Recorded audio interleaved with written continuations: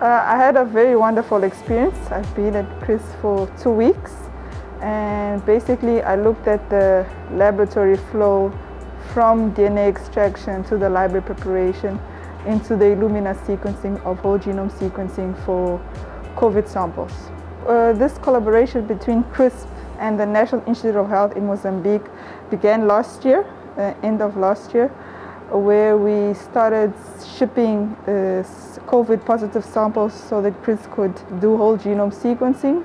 We have approximately shipped 500 samples, and we have approximately already 350 genomes ready for analysis.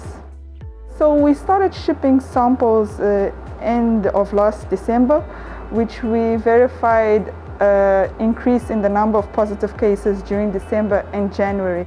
The variant that dominates the COVID epidemic in Mozambique is the Beta variant, which is also the variant that was verified in South Africa.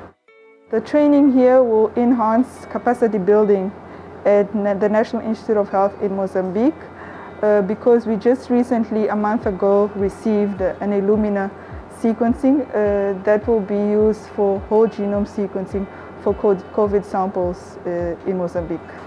In addition to me, I'm also planning to send 2 laboratory technicians that are currently involved in COVID diagnostics. Apart from that, we were also planning on enhancing whole genome sequencing analysis, which will be the next step for this collaboration.